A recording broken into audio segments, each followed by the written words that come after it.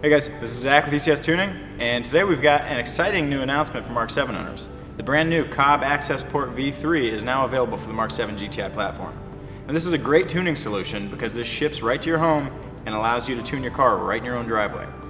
It does more than just tune as well. It allows you to monitor live data such as boost pressure and other engine vitals, and it has a data logging feature that pro tuners can use to build a specific tune for your vehicle. And the AccessPort comes with off-the-shelf tunes, and we're going to show you how to install one on our Mark 7 GTI.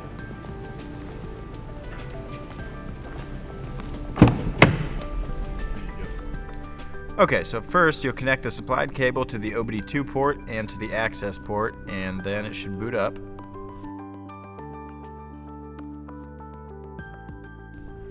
And now you want to turn the key to the on position, just to the on position, not running. Then select continue on the access port, install, and then it'll try to connect to your ECU. Okay, now hit continue. And now you'll choose your stage. We've got an aftermarket intake and a full turbo back exhaust on this car, so we're gonna choose stage 2, 93 octane. Alright, it's recommended that you put a battery charger on your battery while you're flashing, just to make sure that low battery doesn't corrupt your ECU. Especially on the initial install, because it's going to take longer than any subsequent flashes. We're flashing now, and we're going to speed up this video for you so you don't have to watch the whole thing, but this did end up taking us about 20 minutes.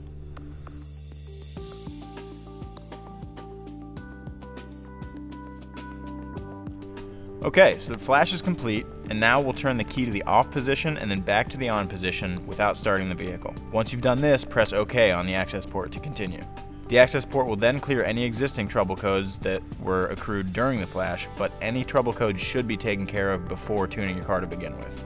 Now we'll turn the car to the off position for at least 15 seconds, and we'll be ready to fire it up for the first time. Alright, the access port gives the ability to monitor up to 6 different kinds of vehicle parameters on screen at once. Data logging can also record a plethora of different parameters. The unit can also record 0 to 60 and quarter mile times, read and clear trouble codes, and check for monitor readiness. You can also completely remove the access port from your vehicle and sell it in the future if you want to go a different route or get a different vehicle. Well, thanks for watching this quick and easy install of the super convenient COBB AccessPort V3. You can get your pre-order in now at ECStuning.com. We'll see you guys next time.